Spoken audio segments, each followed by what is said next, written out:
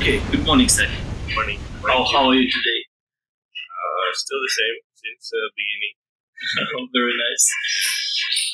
So, first question, why did you decide to become a seaman?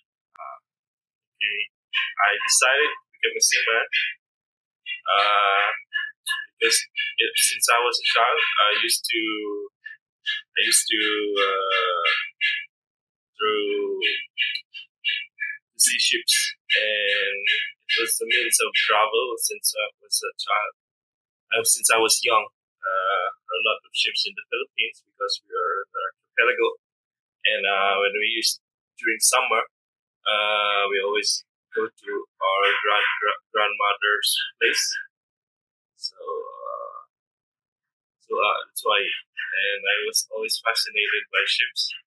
So when I became quite an adult, I then became curious about how the ships are manned and navigated. So it's more like a childhood dream. Yeah, somewhat like a childhood dream. Yeah, and also my cousins and my uncles are also seamen, so it helps a lot when becoming a seaman. Good. Okay, where did you study? I studied in Iloilo, Jan Bilakson. Yeah, it was quite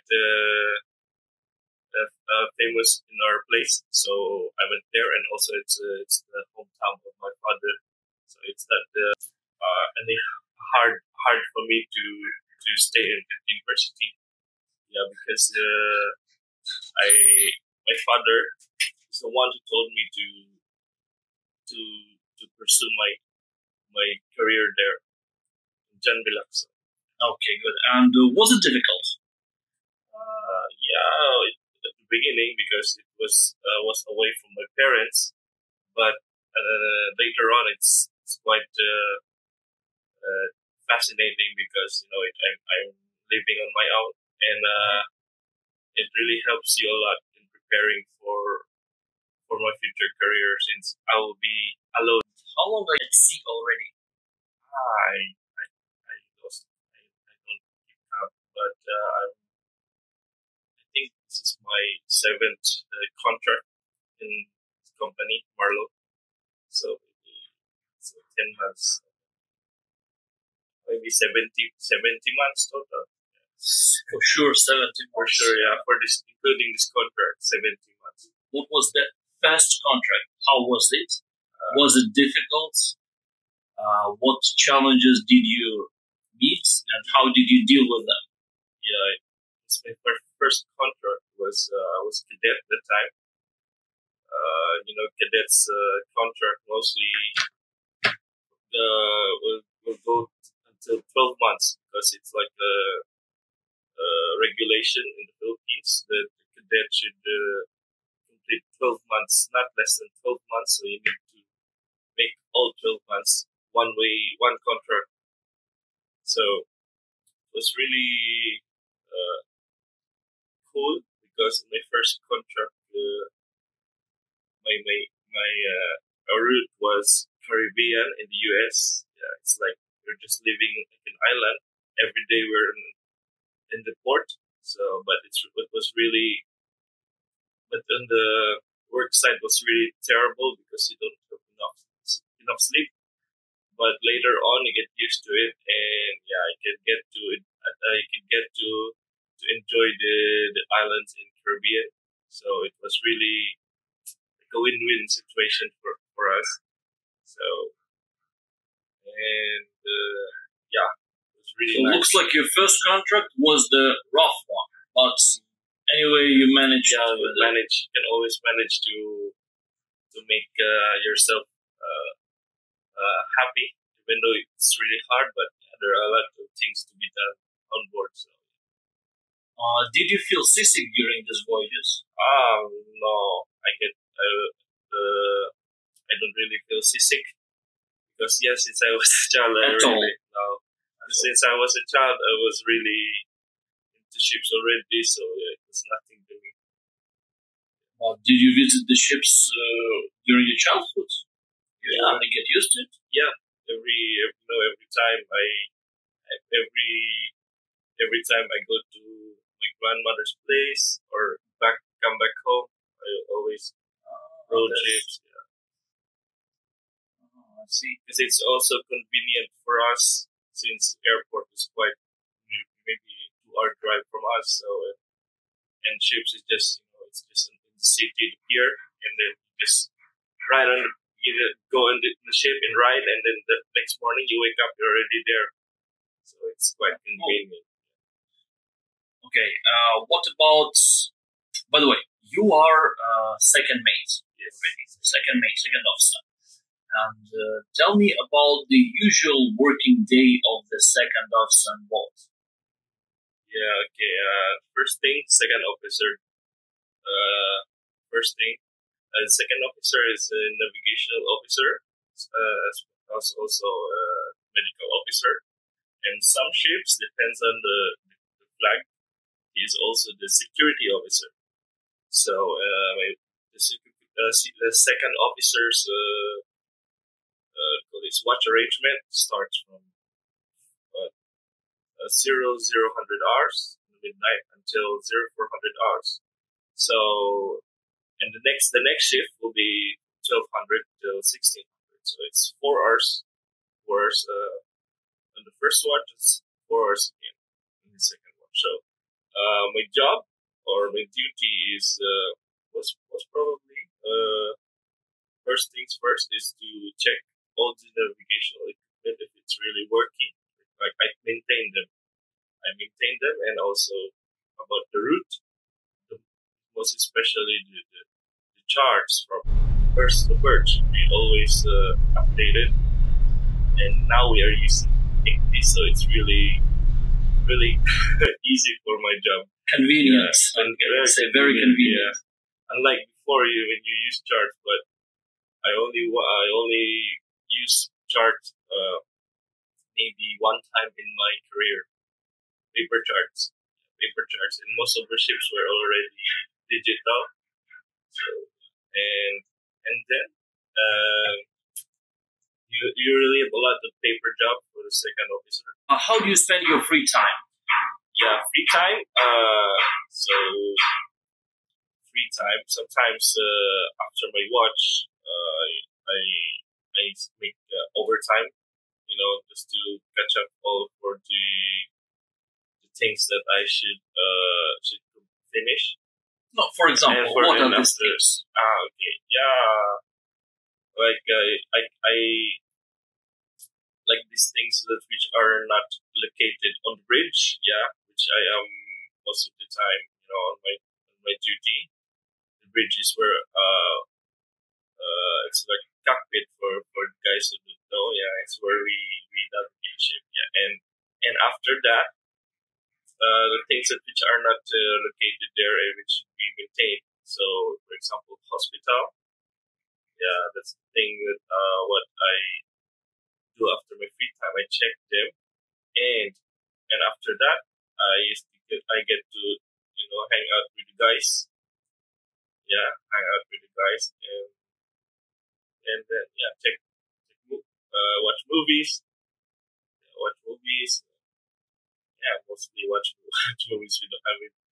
And if ever a ship we are lucky, some ships will have like basketball courts, some recreation. Yeah. And sometimes, if I'm really not tired, I used to go to the gym just to make some workout. The moments you like and you dislike on board the ship. Yeah, I like first. I like the ship because it's really simple and it's quite small. Like my previous ship is same shape, same contract but different type of ship. So I really like the ship because it's like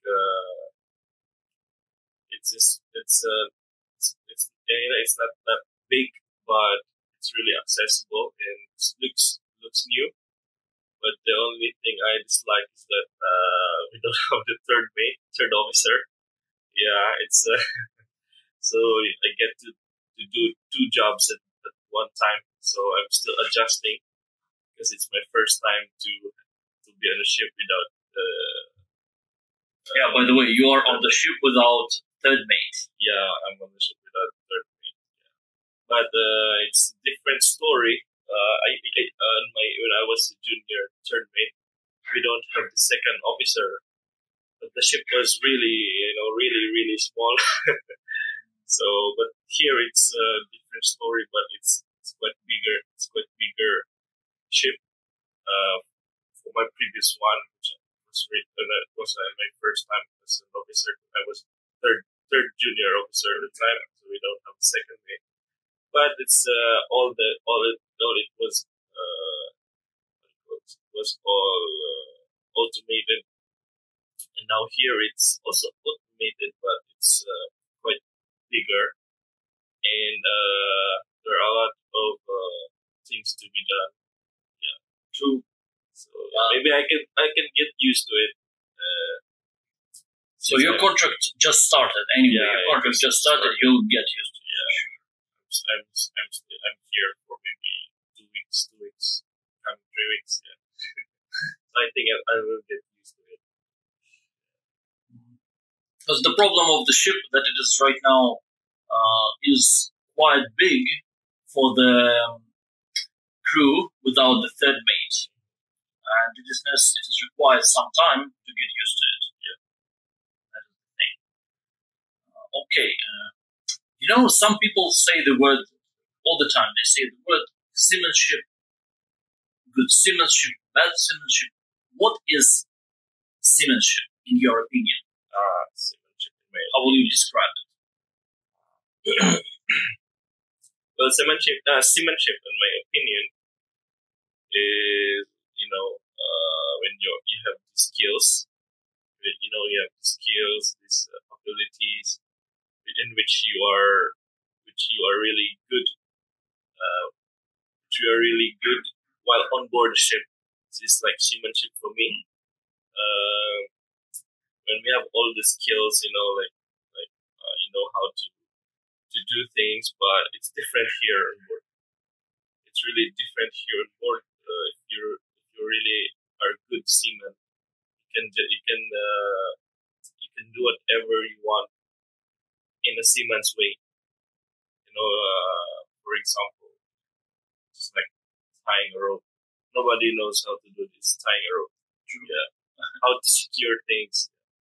So if you're a good seaman, you can really do everything on board the ship, and just by simple tying a rope and securing, and also first of all, you're really not seasick. You're not a good seaman if you're seasick. Yeah. So, based on your experience, what will you suggest to all seamen who would like to enter the profession? First of all, for those who are going, for those who are about to come on board, for first timers, yeah. So you should really think about it, and because it's not easy to just ride on the ship and go work on it, because you will really get homesick. If you are really not used to going alone and isolated from the world, yeah, I don't know how you will cope up with things, but for me, it's really important you really love your job. Yeah, if you really love your job, and you will never think about it, and you just go with it and just do it with with passion and with love. So it will really never be a problem. So, like, number one is the homesick. You should be ready to deal with the homesick. Okay.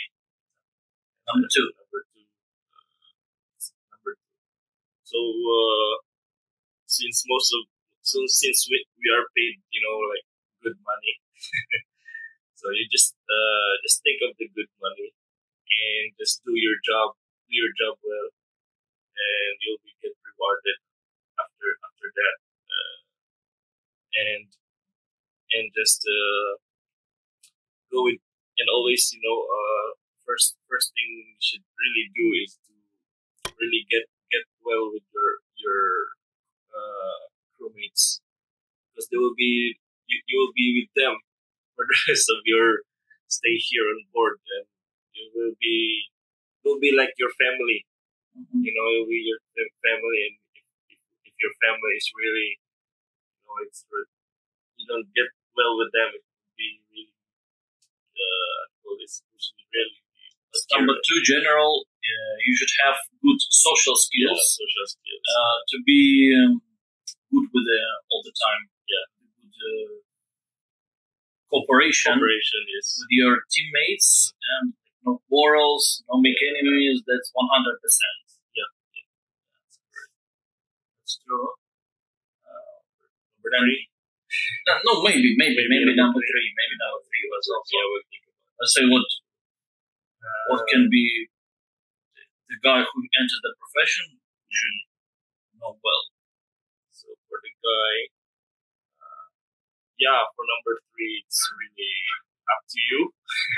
It's really up to you if how do you do well with with others. It really depends on your attitude. It really depends on your attitude. If you come here and you have a shitty attitude, it should be you have more compassion with everybody, because it's not that